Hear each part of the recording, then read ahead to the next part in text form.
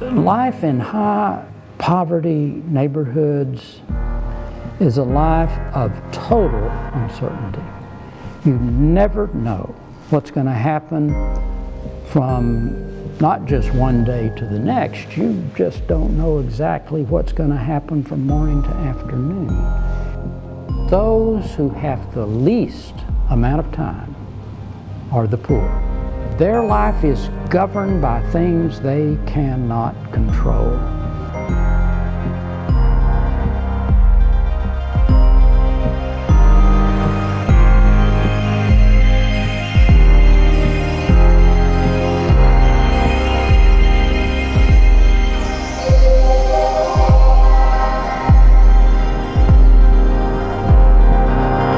I was born in Jackson Ward on Clay Street in 1952, next door to the house that my grandfather owned.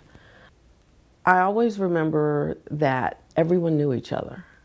Everyone looked out for each other. If someone were sick, everyone took turns around the block, maybe sitting up through the night for that sick person, because that person would also do the same for you. So before we had health insurance, that was the way the community worked.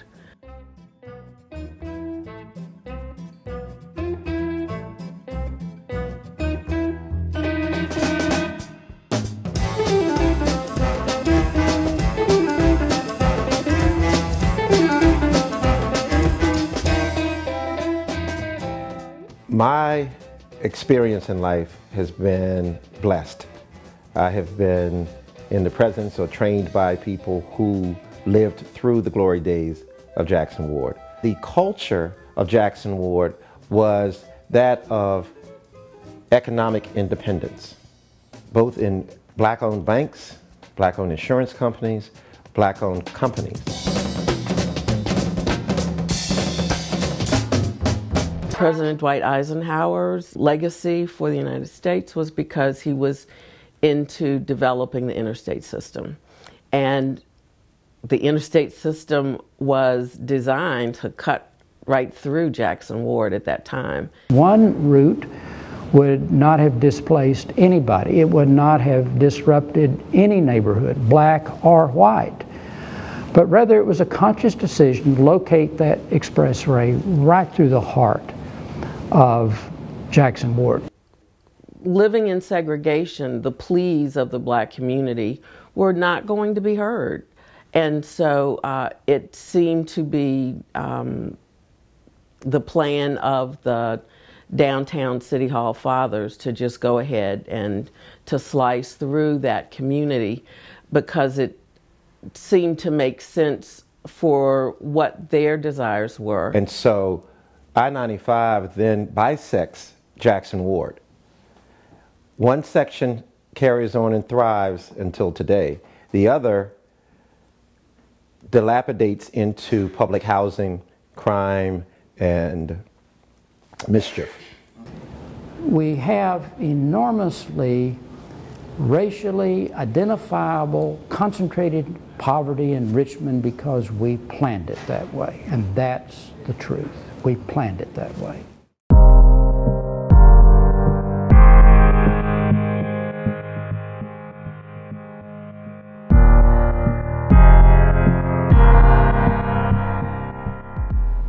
Jackson Ward right now is nothing like it used to be.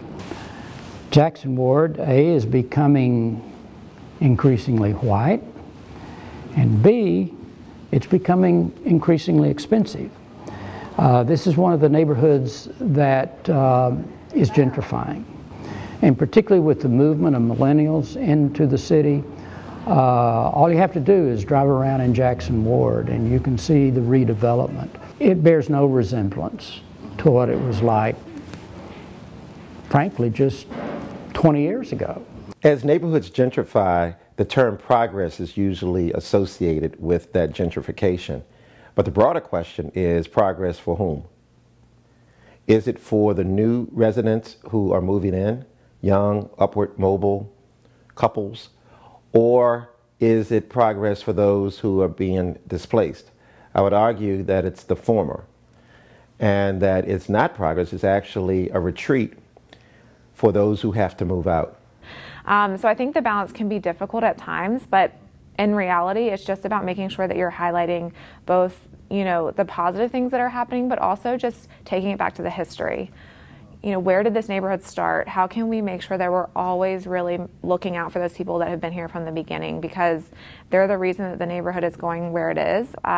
You know, Quirk Hotel has been something that has brought a lot of tourists to the area, which brings in money for our city. Quirk Hotel is just something that is bringing in people from all over the world. It's a double-edged sword.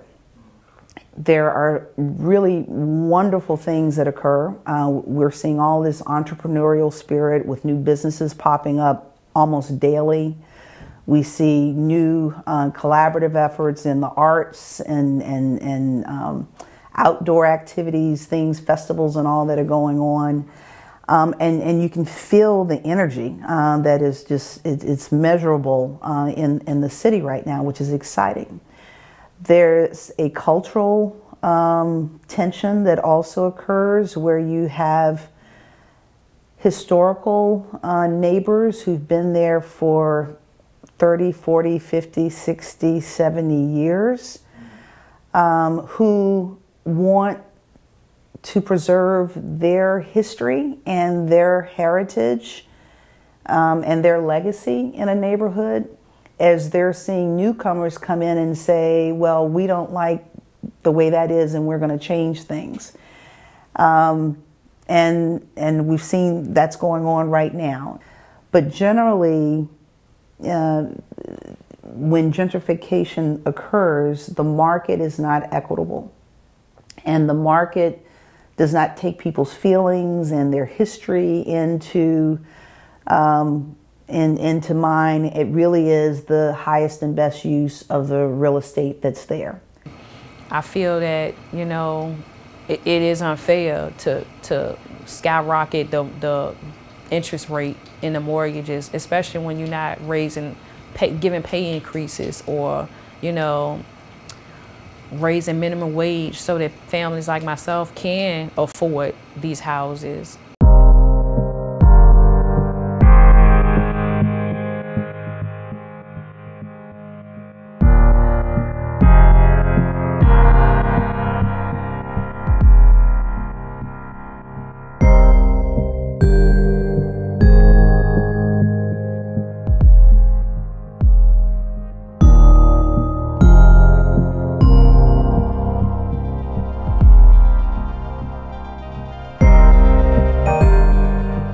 Our role basically as a housing authority is to provide safe, decent, and affordable housing. In the Jackson Ward area, our largest property is our Gilpin Court property. We also have, you know, several other properties throughout the city. So I would say that we are one of the primary landlords in the city of Richmond. We're responsible for any maintenance repairs. The resident is only charged for those repairs if the damage was not due to normal wear and tear. You know, the end of the ceiling is cracking. Yeah, baseboards are falling off. My daughter don't want to sleep in her room because when it gets cold outside, it may be, you know, warmer in the house, so it builds moisture. And her whole wall gets molded.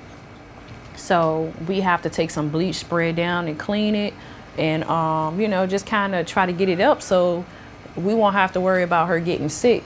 We have categories that we put the work orders in. Some things are an emergency, so we need to repair those within 24 hours. Some things are urgent, we need to repair those in 48 hours. If it's a routine work order, we have up to 21 days to fix that. So that kind of determines our response time. But we're always going to fix it because we have an obligation to make sure that the units are safe, decent, and in sanitary repair. When it started getting cold, we didn't have heat.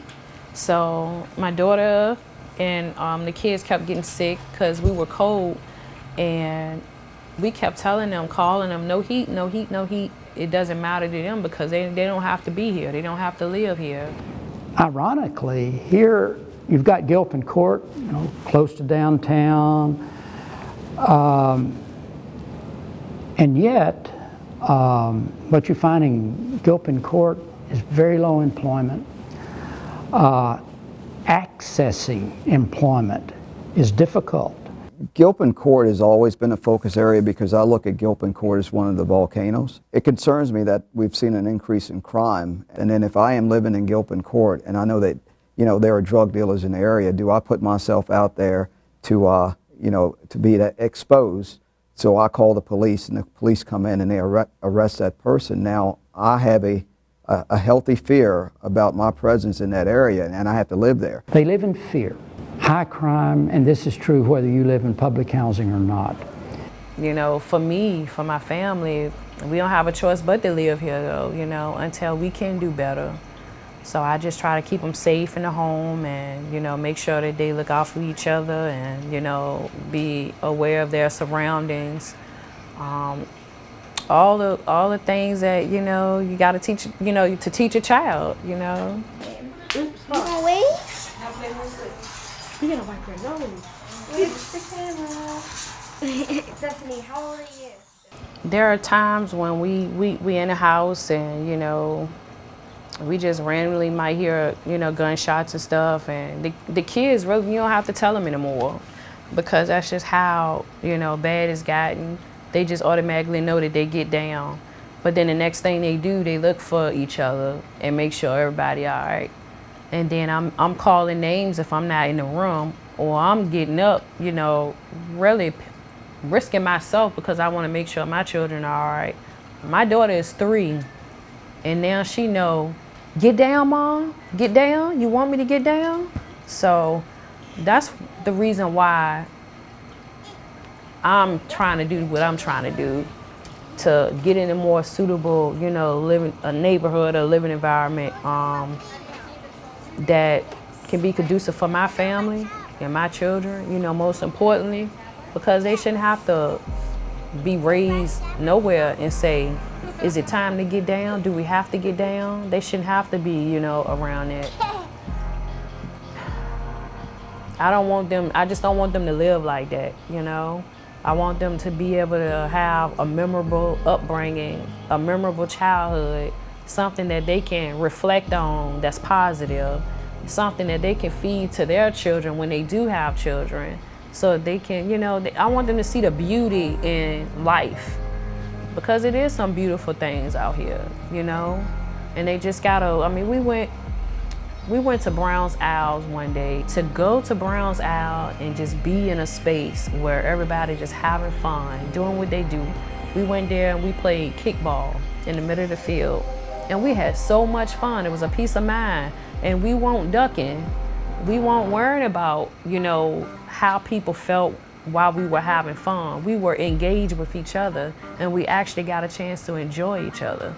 And then as soon as I got home, all of that excitement just weighed down, you know. So I want to go home and still be excited, you know, still want to think about, okay, what's the next thing we're going to do? So that is definitely why we making the move that we making today.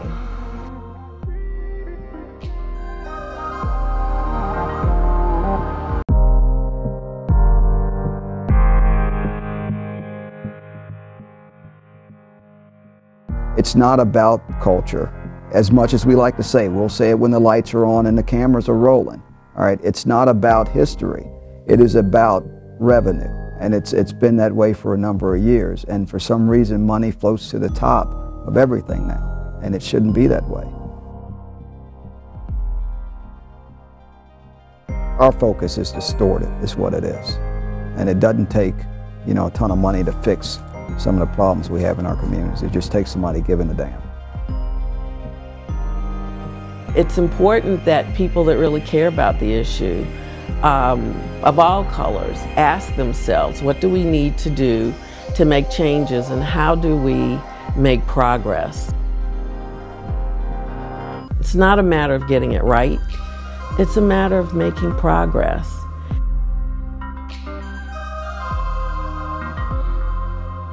Those stories are important for the legacy, because if people want to have the will to really ask the hard questions of what can we be doing better and how can we make progress so that we don't forget, you have to have the stories. that helps to capture the imaginations for the next generation. If the stories are not there, the imagination will not unfold. And then it will be lost to the ages, and the dollar signs will always win.